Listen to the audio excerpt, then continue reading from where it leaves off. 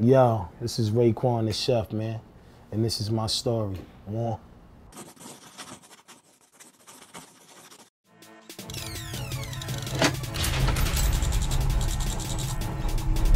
And one time we was in VA, right? We was on the tour buses, and we just had finished rocking a show in VA, and we was leaving the club, and you know everybody's on the tour bus getting nice and all that. You know all our peoples came out.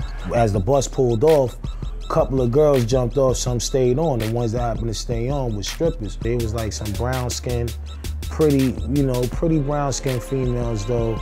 They had little nice bodies and all of that. So, you know, one of the girls, she was like a real alcoholic chick. Like, we just watching her. Like, she's just guzzling, guzzling hard liquor like water. So we like, wow, check her out. You know what I mean? For some way, it wound up being that the girls that was on the bus kind of knew each other.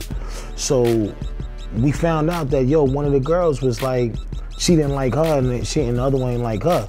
So now with all of us on the bus, you know, some is represent her. So next thing you know, we starting shit like, yeah, shorty over there said that, yo, you know you don't be getting no money out here, you know what I mean? They saying your curves ain't where they need to be at. She blowing you out the water. So now everybody, next thing you know, starting like, you know, instigating a beef. So the girl over here, like, that was him, and she was like, listen, don't play with me with these games right here. Looked at shorty, and the next thing you know, it turned into a eyeball contest. So now they both eyeing each other, and now you hear all of us in the back, woo, woo, woo. So next thing you know, they started fighting. And next thing we like, oh shit, yo, break it up. So now we break the shit up. And yo, why somebody say, yo, to one of the girls, yo, what's that on your leg? She looked down, she got cut. The girl gave her a gash on her leg. You do not cut a stripper. That's fucking with her money. You get what I'm saying? That's a scar. Who want to see you if you got a scar? So it was like you crossed her. You know what I mean? You put her livelihood at danger. All I can say is, yo, get them off the bus now. Like, we gotta get away from this, you know? It was like, yo, what's going on? Like, you know, you didn't expect that. So now she's bleeding on the bus, and now homegirl is going crazy now. So now everybody gotta calm her down, like, yo, chill, yo, what happened? So now, remind you, the bus is still moving. Why now the bus get pulled over? Oh, the bus driver said, yo, you just got pulled over. So now, all this is going on. The girl that got cut, she's crying, she's screaming. Niggas is holding her in the headlock, holding her by her mouth like, yo, chill, boo, please. She over there calming her down while we getting pulled over. So now we get pulled over.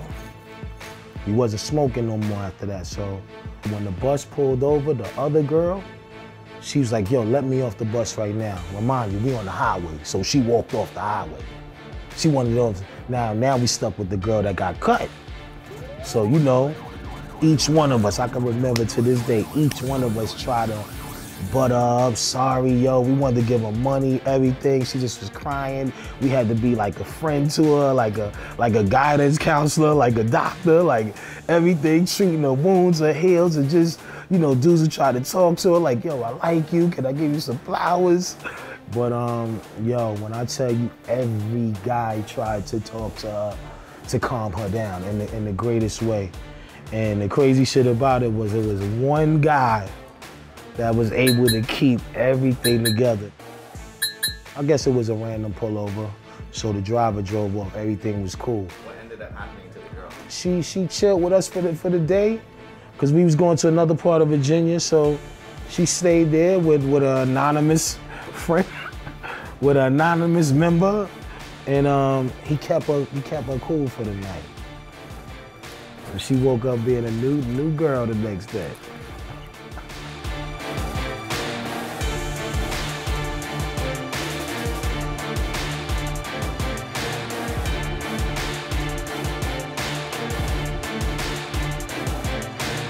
I was on tour and I attended a Ghostface Killer show for the first time in my life.